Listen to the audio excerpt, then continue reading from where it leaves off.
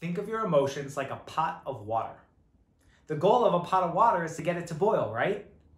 As great as it would be to put that cold pot of water on the stove and for it to immediately boil, that would save me a lot of time in the kitchen.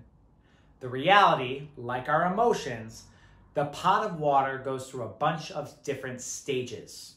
Once put on the stove, the pot of water takes some time before it gets warm. But eventually steam rises, the water gets hotter, bubbles form on the top, and eventually it bubbles.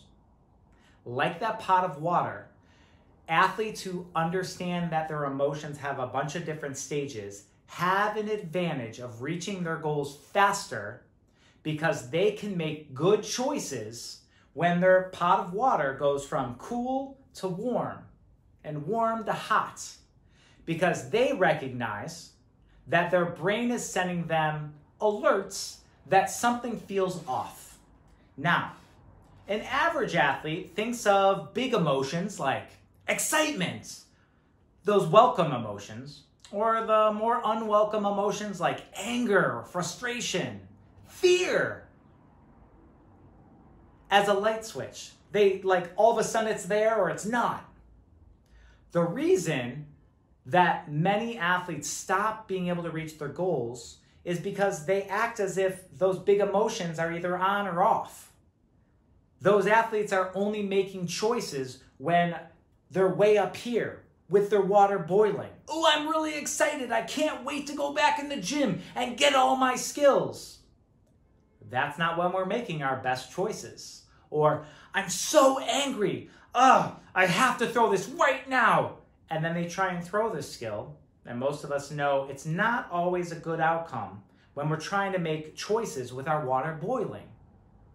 It's those athletes, the champion-minded athletes, who pay attention to their signs from their brain that they're maybe feeling a little unsure or that something doesn't feel right.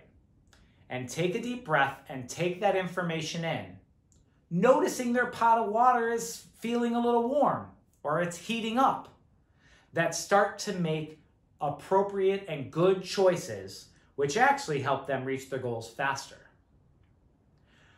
How does this apply to you? Well, like me, I'm starting to get excited because I'm seeing my favorite gyms around the world starting to open up again, finally, after 2.5 months.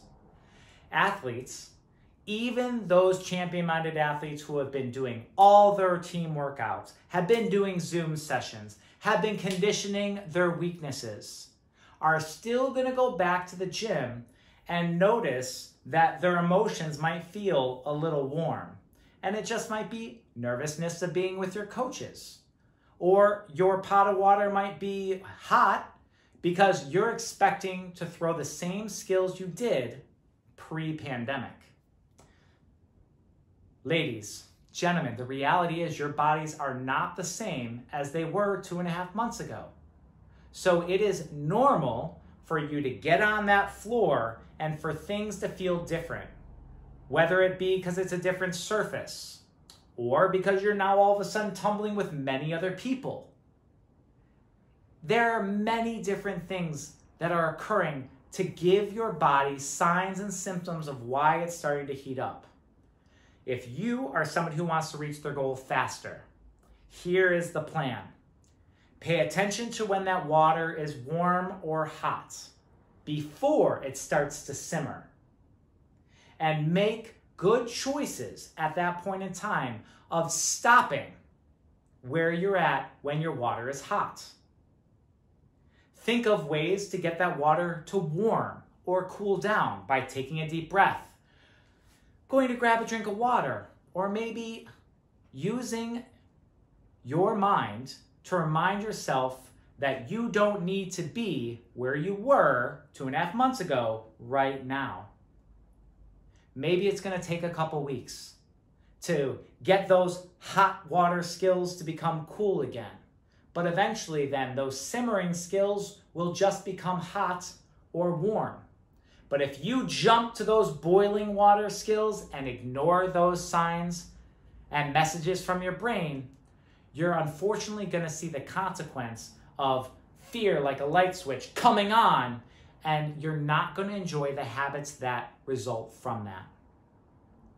I hope this video was helpful. Until next time, everybody, be well.